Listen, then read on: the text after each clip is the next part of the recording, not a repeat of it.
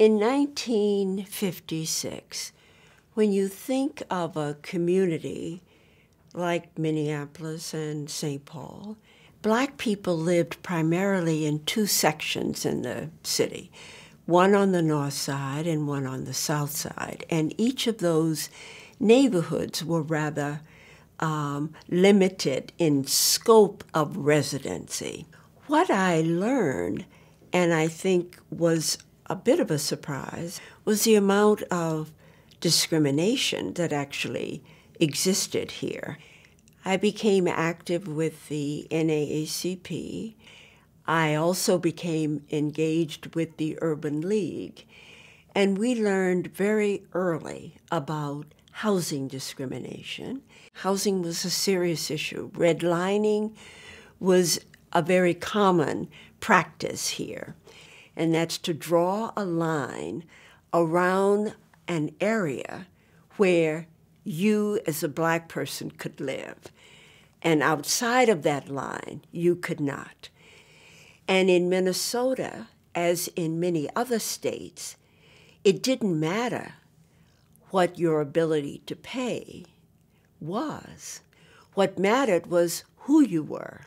So we tested a lot of examples of white families looking for property, either for housing or apartments, Black families doing the same, and found the clear pattern that Black families were much more limited in being able to select based on income and ability than white families. But to realize the need to collect the data so that you could then present it to the legislature, recognizing that many of those legislators in 1960, 61 had never met a Black person, had never had an opportunity to even talk to one.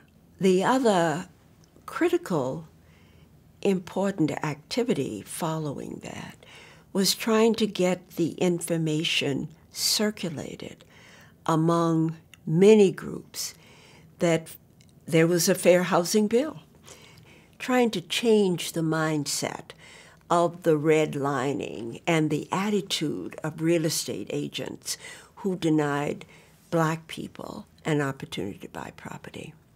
In 1960, I was asked to lobby. I was also very active with the League of Women Voters.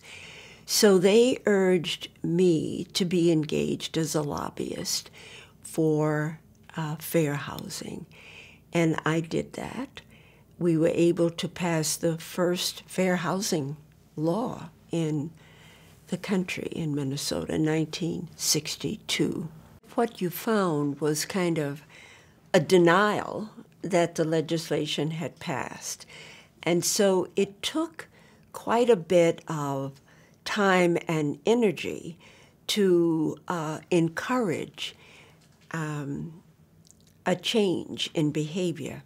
Many African American people who now could move out of the hood into the larger real estate community began to look for places where they could have regular garbage pickup, police protection, quality schools, and safety in their own communities. So there were people who now left the community, the Black community, into other areas.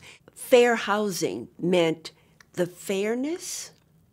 You could go into an agency and buy a house if you could afford it, wherever you want. You can go and rent an apartment wherever you want, as long as you can afford it. And the law in Minnesota in 1962 attempted to make that possible. But it really is still an issue.